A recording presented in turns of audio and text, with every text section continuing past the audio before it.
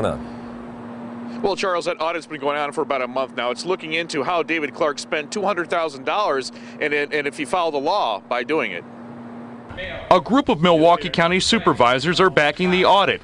They want to know how Sheriff David Clarke is spending seized drug money. I think an audit of his department is more than appropriate to figure out where is the money going. The public deserves to know. Those forfeiture funds can only be spent under strict guidelines. The I-Team discovered the sheriff spent more than $43,000 on a new badge design and badges a few years back. It seems like the sheriff really likes badges, changing the type of badge that he wears and his staff and employees wear. Under the law, it was okay for Clarke to spend the money this way, but Biddle wonders if it could have been spent better someplace else. For the most part, he does have broad authority to use and manage his department how he sees fit. The sheriff refused to speak to us on camera today. A spokeswoman says he might speak to us tomorrow, but only under certain conditions.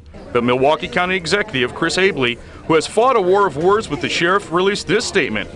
Please don't mistake this as a swipe at the sheriff or an allegation. It's simply part of my goal to continue to push for transparency in Milwaukee County and in the budget process. And there's still no word on how long this audit will take to be completed. Of course, we'll stay on top of it and let you know what they find out. On your side, live in Milwaukee, Rob Koebel for today's TMJ4.